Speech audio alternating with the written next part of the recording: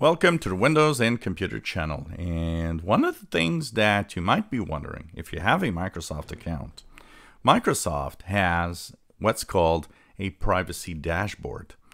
And that, well, it's not within Windows. It's something that's online. It actually tells you and has a lot of information of what you've been doing with your PC and your technology. It doesn't just work with your PC.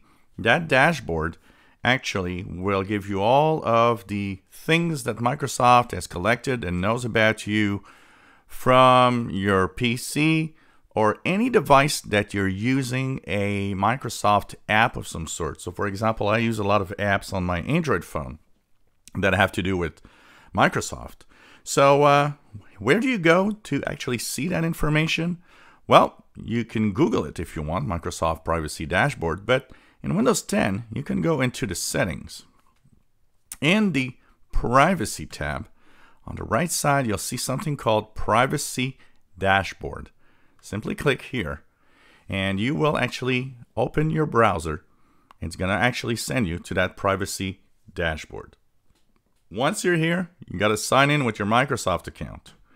And that Microsoft account, once you're signed in, will actually give you the possibility of getting all the information about what you've been doing. So you see here, you got your overview, which is your browsing. Tells you a little bit of what there is, browsing history. You can view it. You can clear your browsing history. That means you're clearing it from Microsoft servers. You can view and clear your search history. You can actually view and clear location activity. You can view and clear voice activity if you have Assistant, Cortana, for example. You can view and clear media activity. So if you watch movies on or TV on a Microsoft app or service. View and clear apps and services activity. Product and services performance data. Edit Cortana data. View LinkedIn connection settings if you actually are using LinkedIn.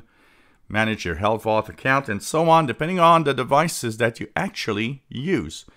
Now, I said you can go there, but maybe you say, hey, I don't see that option.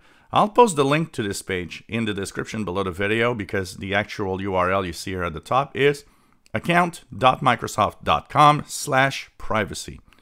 So that's where you have a lot of information. You will have My Activity.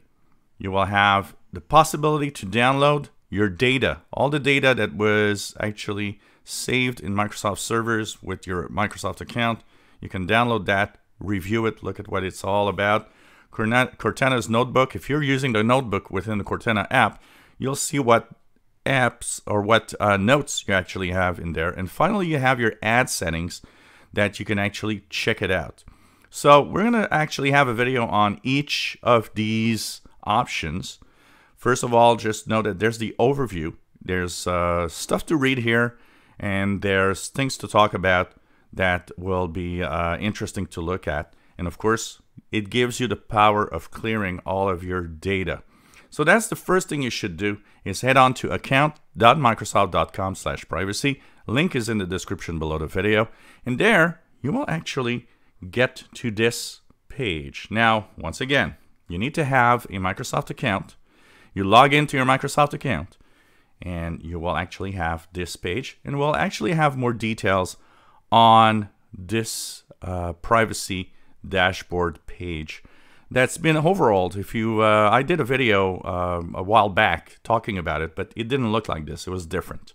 So it's kind of different now, and I think it's time to revisit all of the privacy concerns you might have in here. And there's a lot of stuff that you might want to clear, or maybe just check out what exactly does Microsoft know about me.